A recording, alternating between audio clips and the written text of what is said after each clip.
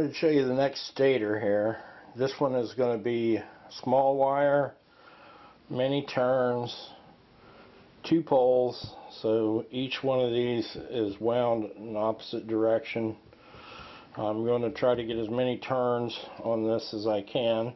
I made a pattern for my next rotor, and it's based on this size. So as you can see here, this is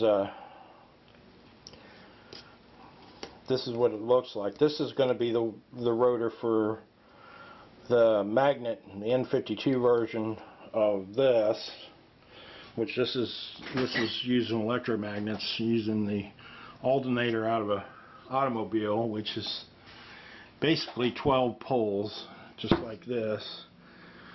So you got a coil in here, and this energizes the coil, and each one of these plates is attached to one of the sides of the coil, which polarizes these to be north-south.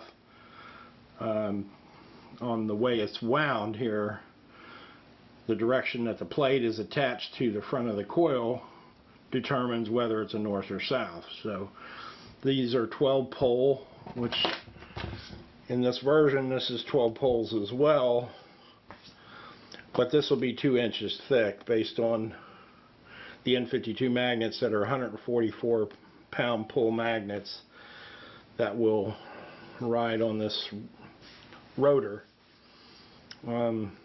So this is a little different here, but this stator here is based on that principle, but it's thin. It's only 1 inch thick, so it's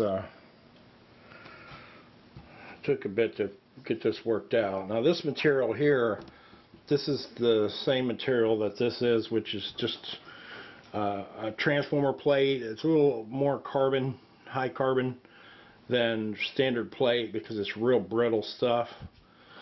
It's used for toroid step down transformers, but in this case, the way this is wound here, it's a little bigger ring, so it's a little thinner, but it fits this design here, this motor design.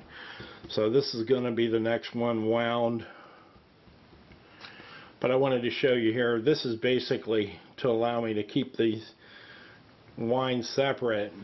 You know, it's just little plastic pieces I designed here like this, and then they're taped on and taped together here to allow me to keep my spacing proper.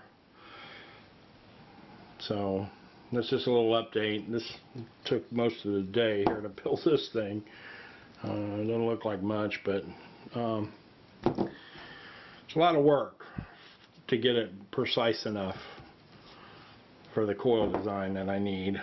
So I'll have this wound here shortly on the alternator version of this generator. So for now, this is Technomancer for 0 Point Fuel signing out.